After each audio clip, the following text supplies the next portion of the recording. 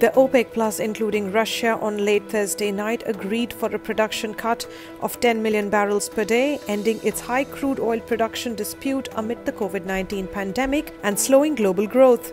After rallying by around 11%, the international benchmark Brent settled around $32 per barrel on Thursday.